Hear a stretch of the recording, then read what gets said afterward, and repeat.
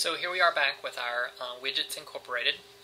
This is where we left off in the Excel income statement, simple, number 1. So we entered our underlinings and we merged our cells. And in this demonstration, I'm going to show you how to enter simple formulas into your Excel spreadsheet. So for example here, I've added up all of my expenses into this one cell. But if you notice in my formula bar, all I did was simply type it into the cell. However, using a spreadsheet, it actually can do that for you.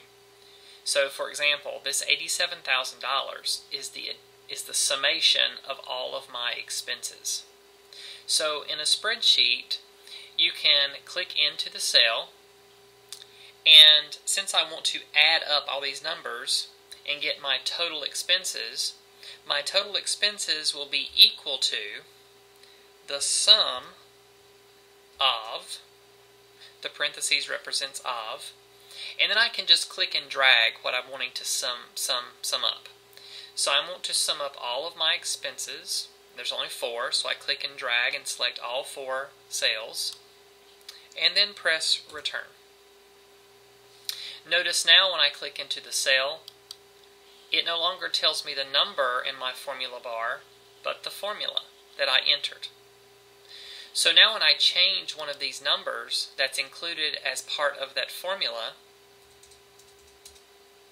it automatically updates the cell where the formula is located. In addition, with this income statement, I use 2 numbers to find my net income. Net income is equal to sales revenue minus my total expenses is net income. Therefore, I can use a formula here as well. So net income again is equal to my sales revenue, so I will click on my sales revenue cell, minus, and I will click on my total expenses cell. And then I will press return. So now if any of these numbers change, it will automatically change both of these numbers, both total expenses and net income.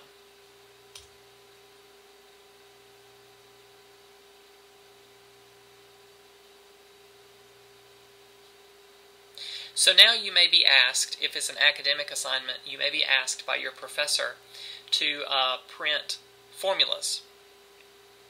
To make your formulas visible on the spreadsheet, so that when you print your spreadsheet, the formulas will be visible, simply go up to Excel, click on Preferences, and then under your Authoring tab, select View. Then under your Windows Options, click Show Formulas. Then click OK, and you will notice the cells where you have entered formulas, it now shows the formula that you entered.